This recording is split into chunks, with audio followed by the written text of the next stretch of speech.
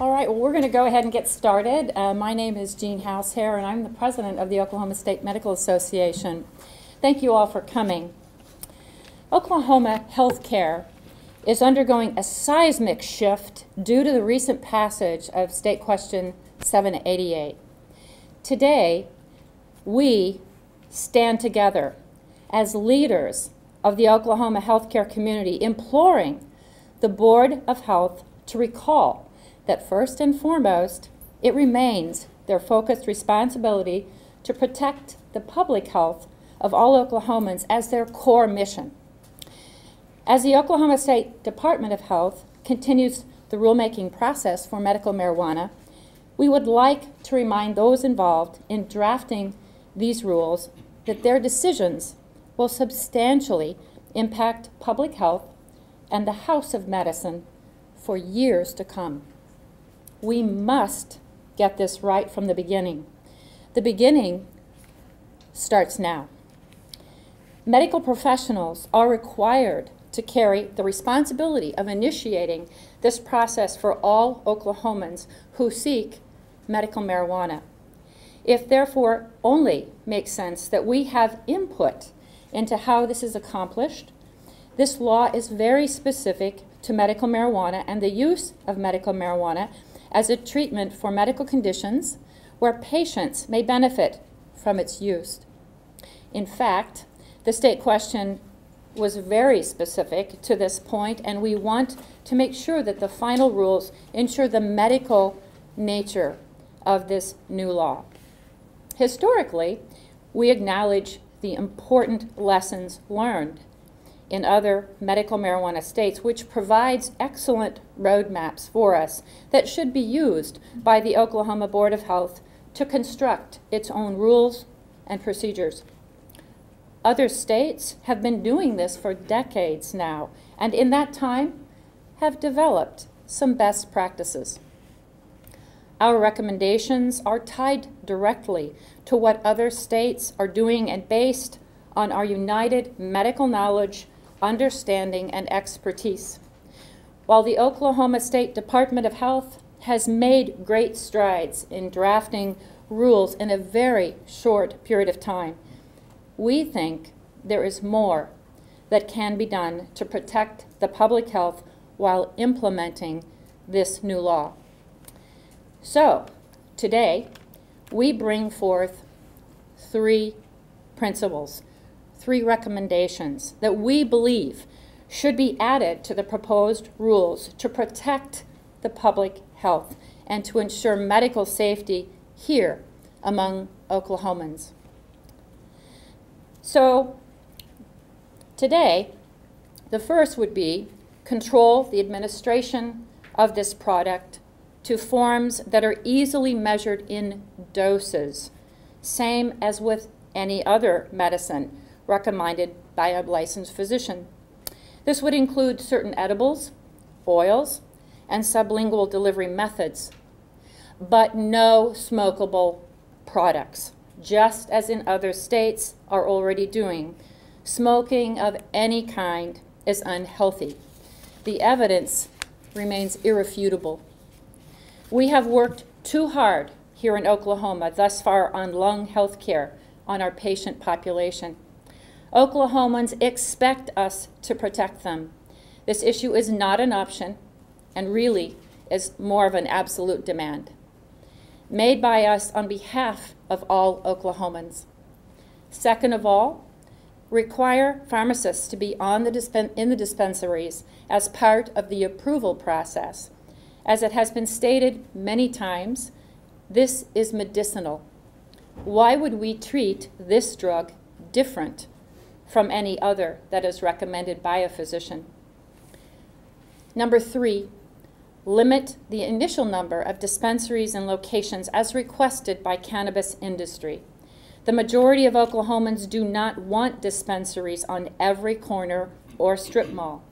Instead, rules governing dispensaries should be consistent with how the health department already addresses other medical services by limiting the number and location of treatment beds and other medical services based on public need.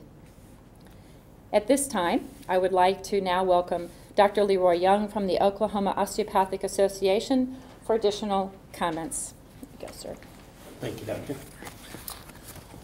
Leroy Young, representing the Oklahoma Osteopathic Association. It is our consensus that medical marijuana products should not be sold in a smokable form, such as dry leaf or whole flowers, etc. In these forms, the product contains hundreds of unknown active chemicals, all of which can pose health hazards to both the smokers and those around them. In addition, it can be difficult to develop accurate and consistent doses of smokable products since there are varying sizes of joints, types of vaporizer, and almost 800 known strains of marijuana. Oklahoma has fought a hard-won battle to curb tobacco use. In fact, the state currently spends about $1.6 billion a year on smoking-related health care costs. All smoking, regardless of whether or not it is in tobacco, marijuana, or other products, is hazardous and potentially cancer-causing. We can't afford to go backwards and relearn the same lessons from medical marijuana. Other states, such as New York, Pennsylvania, and Minnesota, disallow smoking in favor of safer and more reliable methods of dosing for patients, like pills, creams, and oils. Medical products such as sublingual tinctures are fast-acting and are not smoked. We can protect the children and non-smokers from secondhand smoke. Many Oklahomans live in multi-housing environments and may be at increased risk for exposure to drifting and offensive marijuana smoke. Over 100 toxins are released when cannabis is burned. Oklahoma should protect the public in shared spaces. Smoke is still smoke.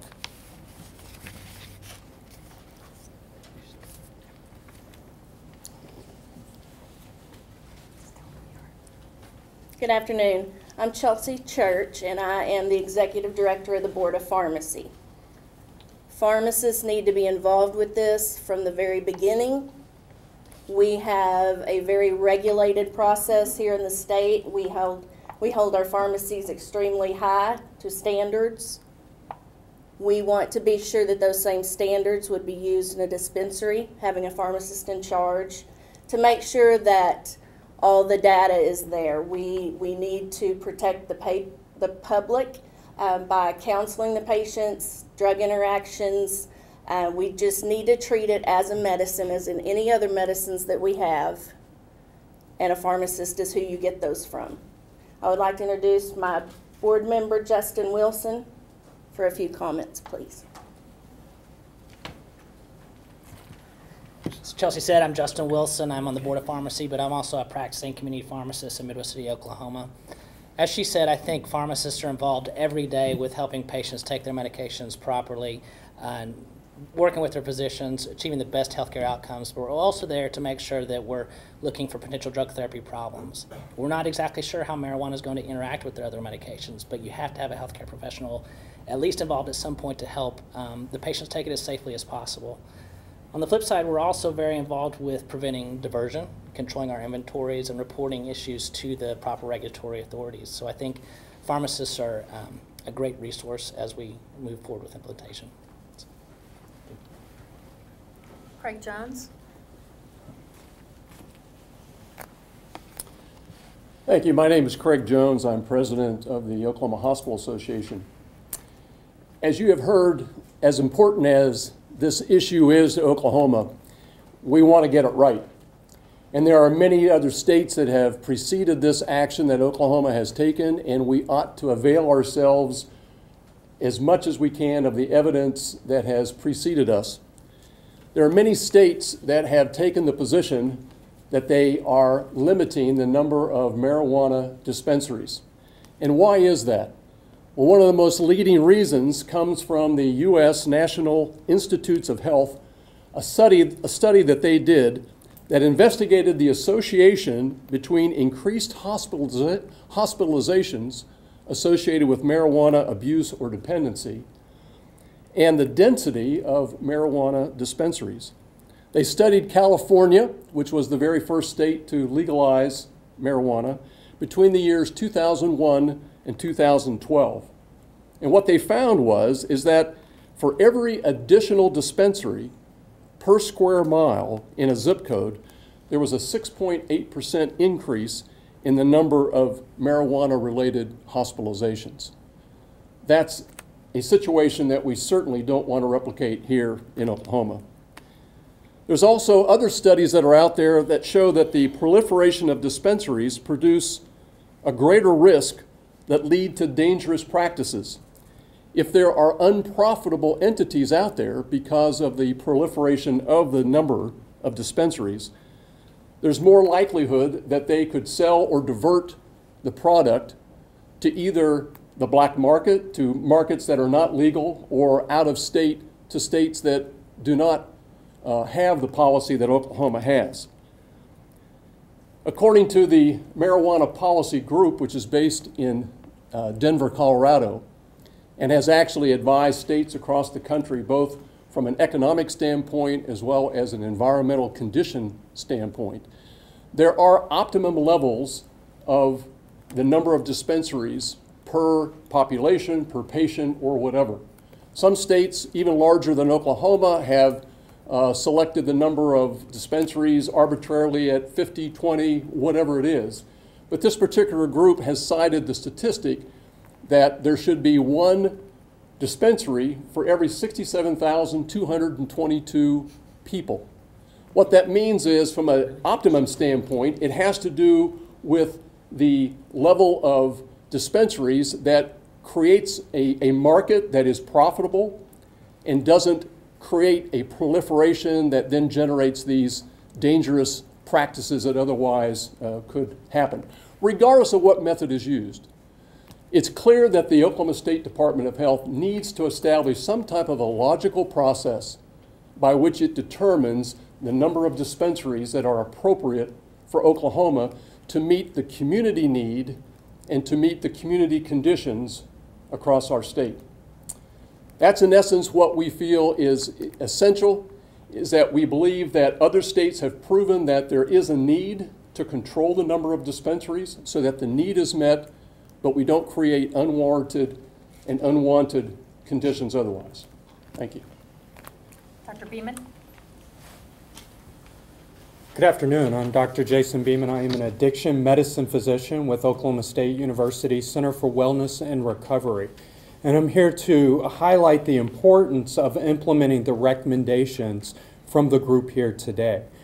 Cannabis is not a benign substance. If we're going to use it for medical reasons, then we have to be very cautious. And always, as physicians, we recognize the risk of the treatment combined with the benefits. And so I'm here to talk just briefly about some of the risk with the substance today.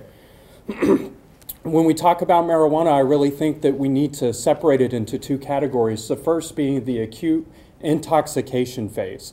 That when individuals are utilizing the substance, that they have an immediate intoxicating effect. Those effects can include impairing their coordination and balance, which is very important for such things as driving a car and operating machinery at work. It can also impair their different cognitive domains like memory and executive function. Decision-making ability can be impaired. It can also alter their mood. Some individuals experience an extreme increase in anxiety, even to the point where they have paranoid psychosis. And to that point, it's been correlated and demonstrated many, many, many times that marijuana use has a negative influence on schizophrenia. And I think we have to be very aware of that as we go forward into the future. And then on the other arm, besides the acute intoxication effect, is the addicting effects of marijuana. It is a substance that you can become addictive to. It releases chemicals in the brain that activate the reward circuit. That's why it's so highly abused as an illicit substance. And it's a marijuana addiction is a condition I can diagnose, and I have diagnosed. It's also a condition that needs to be treated. So as more individuals have access to this substance, and we really need to be focused on the consequences of that, that other individuals will need, and more individuals will need treatment for addiction and substance abuse related issues. Thank you. Thank you. Brian Bush, want to wrap up? Good afternoon. My name is Brian Bush. I'm the chairman of the board for the Oklahoma Department of Mental Health and Substance Abuse Services. I also serve as the CEO of the Altus Chamber of Commerce, and in that way represent the business community in this discussion. And I want to start by thanking all of our friends that are up here at the front today, because I think it sends an incredibly strong message when you see this many health professionals and health organizations that are coming together on the same issue. And so I think it's very important to note that and say thank you to all of them for taking the time to be here with us today. In this room are the medical professionals and organizations that will be responsible for implementing medical marijuana and dealing with its consequences. Their recommendations must be heard and must be implemented.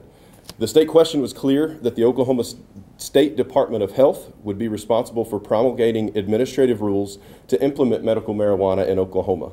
The crafters of the question could have chosen any agency, but they chose and they picked, and the people voted for, public health to oversee this process. And that sends a very clear message about the intent of the voters and how important it is that the protection of public health be at the forefront of everything being done to implement these rules. The recommendations outlined here today are crucial to that end. To ignore the inclusion of these priority needs, to ignore these medical professionals, and to ignore the experience of other states would set our state up for terrible consequences. While I understand the process is difficult, it must be done right. As the chairperson of a board overseeing operations at a sister state healthcare agency, I understand the magnitude of the decisions at hand. That's why I'm here. That's why these health professionals are here. That's why we offer our support, and we say that we stand with you in making the right decision for all Oklahomans, for all Oklahoma families seeking treatment for their loved ones, for all of our Oklahoma communities, and for our state as a whole. To my counterpart at the OSDH board, we call on you and we stand with you in protecting the health and well-being of all Oklahomans by ensuring that we limit the number of dispensaries, that the critical role of pharmacists are required in dispensaries, and most importantly, that we do not go backwards as a state by dispensing smokeable products or encouraging smoking in any way. The Oklahoma voters have made it clear that they want medical marijuana in our state, but they've also made it clear that they want it done right. It's critical that we do it right, and these recommendations are a huge step in that direction. Thank you again. Questions?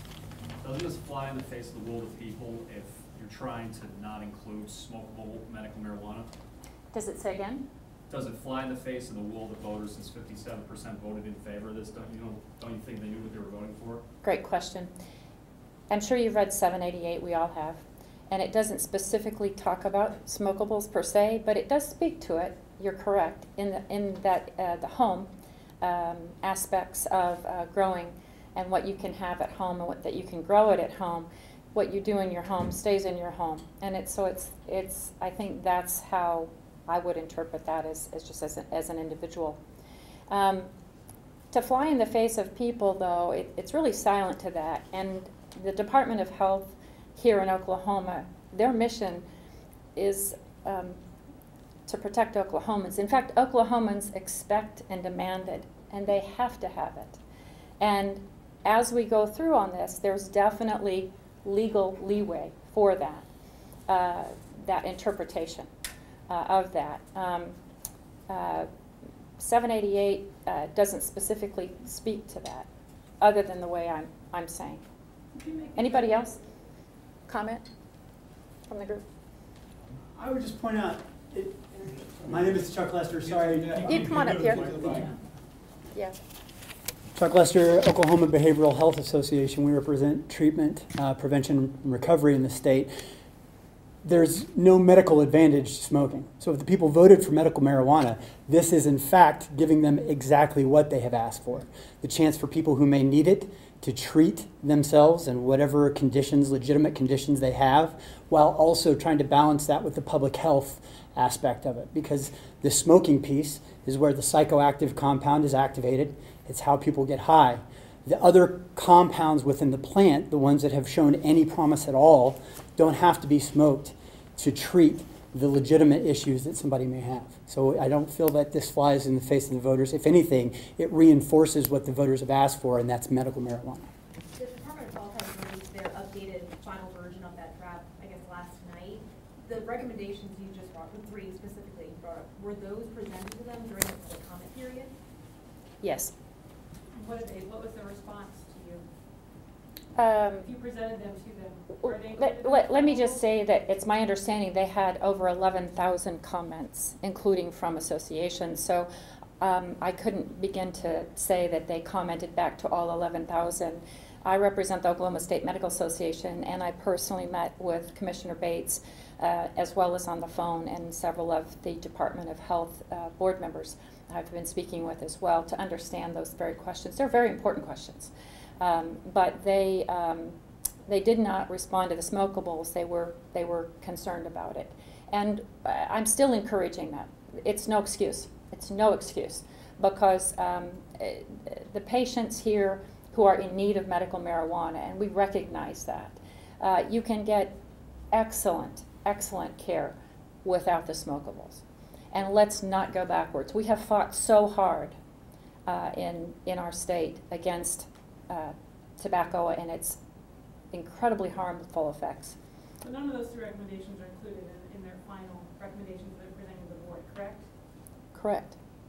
And you met with Commissioner Bates. Why did he tell you they didn't include them? Because you had one of their... Well, we didn't, we haven't, these just came out yesterday. I saw them myself, I think 2 o'clock or so yesterday, but I didn't call him yesterday. But I assume you met with him before and you expressed your concerns about these three issues, Yes. correct? Yes. And so what were his responses when you met with him? I think his concern was legal, their legal opinion that they had received. And we have since, just to respond to that, we have since, as a cohort here, looked at legal opinion. And we know that we actually have studied very hard the other states, I'm sure he has too, that have medical marijuana laws which remove smokables and vape. And legally, we are of the opinion he absolutely can do that. And the Department of Health board members absolutely can make the right decision. We are physicians at the end of the day, and we compassionately care for the health of our patients. And nothing overrides that. But nothing. Pharmacists are a legal concern too? Because you had three recommendations. Pharmacists were... Yes, we had 3 recommendations. Yes, ma'am. The health department told me earlier they probably wouldn't comment specifically today since they have to present it tomorrow, but a spokesperson did text me earlier that people just need to keep in mind that these emergency rules and the action taken tomorrow won't be the end of ongoing consideration. Moving forward, do you have any meetings set up with Commissioner Bates or anyone else from the health department? Well, there's a lot of people in the room, and I can't speak for them, but I can say that we have been speaking with them, and I plan on talking with several of the board members. He actually works for the board, so I talk to the board members more than I talk to him. But it's important we have those conversations, and he's aware. I really believe he's aware, but he, as I understood it, at least last week, that he was concerned about the legal aspects, and we have since retrieved good legal opinion, and so there is legal precedence to proceed. So, yes. So to be clear, are you planning to continue? You're planning to continue working through the health department's rulemaking process. You're not necessarily seeking legislative action on these 3 issues. No, I didn't say that. We will do that if we need to. I'm sure we'll need to. We expect to do that, but we need to get this right, don't we? From now, we don't want to go out and have right across the street here 10, dispensaries, right? Right? And then if you looked at those and you read the very detailed information on all of the harmful amounts of pesticides that can't be, you have to be a junior chemist. That's why we need the pharmacist, okay? And then number 3, we have worked too hard to stop and really what you do in your own home as far as smoking medical marijuana is your choice. But why should we as a state, we shouldn't allow that to go out of a dispensary and promote it in such a way when we have worked so hard to create a healthier Oklahoma? makes no sense. And so that issue for me personally is not negotiable. What would you Yes. say to people who say your organization, the pharmacists, even the chambers of commerce, all oppose medical marijuana to begin with? No, sir, we didn't. That's not correct. Absolutely not. I'm not sure where you got that from. The OSMA didn't come out opposed No, to 788? we've never done that. In fact, very Opposed to explicitly, 788, though, right? no, we opposed 788, Right. not medical marijuana. We actually said that every time carefully, because we don't. We're physicians, we're compassionate, we know and recognize patients need that. So But you oppose this proposal, and so doesn't that affect your this is credibility? why we opposed it, because things like this, it was written too broadly. It was actually more, in my personal opinion, a recreational marijuana bill, because it didn't accurately cover these issues. For example, if they had, they kept telling us that we would just do a legislative session. Well, we all know that's not happening, and we know why, right? So that's not going to happen right now. What is your opinion on why that's not happening? Why the governor didn't call a special session? Because everyone's up for re-election. Who wants to be known as the person that went against the will of the people? Correct? Right. So I'm still not clear. Are we proposing separate rules for homegrown marijuana, homegrown medical marijuana then? No, sir. What you do in your home is your business. We're simply asking that smokables and vapes be removed from the dispensaries. And have you come up with written proposals that you intend to submit to the? We have submitted them, you have? yes. Are there other states that have pharmacists in dispensaries? Yes, sir. Which ones? Okay. Can you tell me? Yeah, pharmacy. Connecticut, Minnesota. There are several other states that have pharmacists that are consultants that maybe not there every minute of the day, but a consultant in the majority of the states, a pharmacist role for counseling, for looking at drug interactions. Any other questions? Come on. Can we help you with anything else? Are you considering any sort of legal action to stop implementation? I can't say that we wouldn't. We feel passionate about this issue of not dispensing smokables at all. Again, what you do in your own home is your business. So, Doctor, are you worried about any kind of backlash for some of these limitations or recommendations, specifically on removing smokable medical marijuana from these rules? No, sir, not at all. I have carefully, in fact, everybody in here has, and others, many others, have carefully studied other states. That's really where we gathered our understanding, because you can learn a lot. These states have been doing this, several of them, for decades. And they've had to really make a lot of changes. And why don't we step off the curb right and do it well? In fact, do it better, right? Are you concerned at all that you might be promoting a black market if you put these kind of limits on smokables and on dispensaries? Absolutely not. Like I said, how did I say it? You can still do whatever you want in your own home. There is a way for that to happen. But to do that out of a dispensary is just wrong. Wrong. Do any other states ban smokables?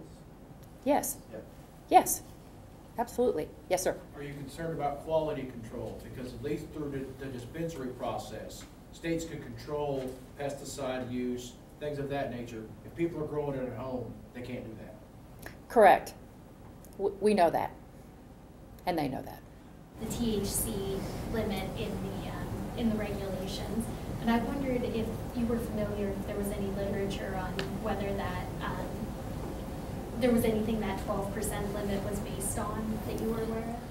Well, yes, there's the THC content has been extensively studied, and we know that the higher the THC content, the more likely you are to activate and reinforce that reward center in your brain, and lead to higher use and higher likelihood of addiction. Also, the higher the content, the more likely all of the bad things that we get. And it's important to recognize that the marijuana that individuals are smoking today is not what they were smoking in the 1960s. That through genetic redefining of the more potent strains, we are now up to somewhere around, I want to say 40 or 50% higher in THC content than even where we were a few years ago, and definitely much, much higher than where we were in the 60s. The higher the THC content, the more likely you are to develop psychosis, acute psychosis, or to trigger an underlying schizophrenia. So that THC content is really, really important to define and to limit as we go forward. Do you think the public knew what they were voting on when they approved 788? No. So are you asking the Board of Health tomorrow to not approve any of these rules, or you want them to? No, ma'am. We have 3 points. Yeah, but you're okay with them approving what's existing, you just want them to add these? We've seen the draft, just like I'm sure most of you have, and there's some few things we can have discussions, just mild cleanup, all right? And I'll be having that discussion with them, and I'm sure everyone around here will be doing their own discussions with them as well. Small things, but these 3 things are big issues, and at the end of the day, we have to pay attention and focus on the health of Oklahomans. They expect it. They really expect it. They expect it from physicians. They expect it from the Board of Health here in Oklahoma. They really expect it, and they need it. So this is something that you can go back and add, or you want to delay the implementation of the rules? I'm not commenting either way. I'm just saying we need to work on it. Can I make a comment? Yes, sir. Please. You know, it bothers me that there's a sense that this group up here is against medical marijuana, and I think we've indicated that that's not the case. But let's not lose sight of the fact that 788 cited the term medical marijuana 43 times. And what you have before you is a group of individuals representing the medical community that want to give the state of Oklahoma, to give the people who are interested in having this therapy the right kind of medical marijuana. So to feel as if we are trying to limit this, that we're trying to prevent this from happening, is ludicrous. The point is that we need to do it correctly. And whatever happens tomorrow is not going to be the last point of this. We will continue to work. We will continue to be supportive of the legislature, of the State Department of Health, to make certain that what we do in Oklahoma, as the doctor indicated, is even better than what has happened in other states. That really is the message that ought to be conveyed here, is that we want to do it right and to be in compliance with what State Question 788 said. We want to do medical marijuana. Yes, well said. Anybody else? Any more media? Dr. Hausher, could you just Yes. expand? You said you didn't think that the people knew what they were voting on. What specifically do you think voters weren't aware of?